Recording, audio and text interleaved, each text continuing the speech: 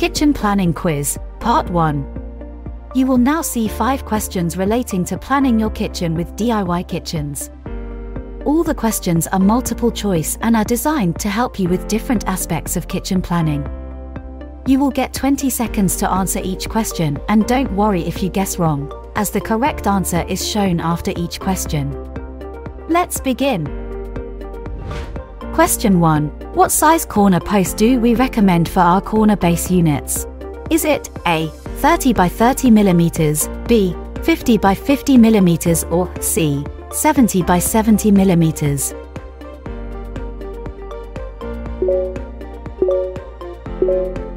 Time's up. The correct answer for question 1 was a C. 70 by 70 mm. An adequate sized corner post is essential so that when the door is opened, the handle will not collide with the approaching door.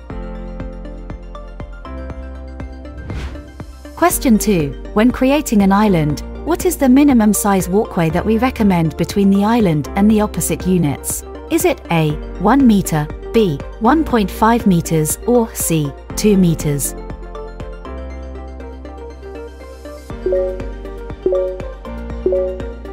Time's up. The correct answer for question 2 was A. 1 meter. This will allow doors to open and still give you enough space to walk by.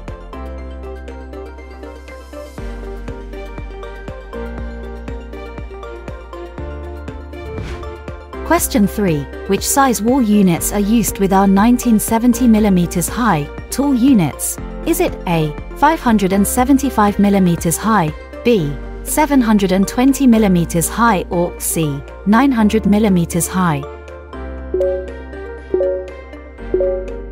Time's up.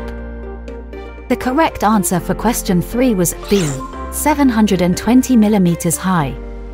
This ensures that the recommended gap of 500 mm is created between the top of the worktop and the bottom of the wall units.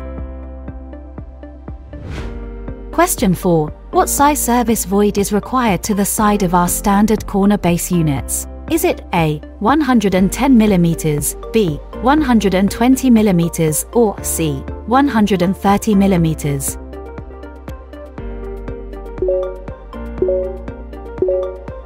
Time's up. The correct answer for question 4 was a C. 130 mm.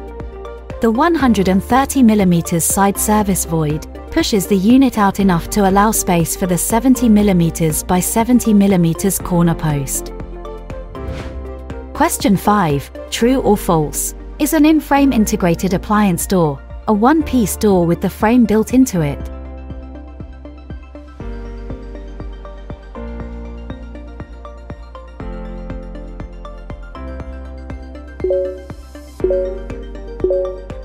Time's up. The correct answer for question 5 was true. A one-piece door is required to work on the front of integrated appliances.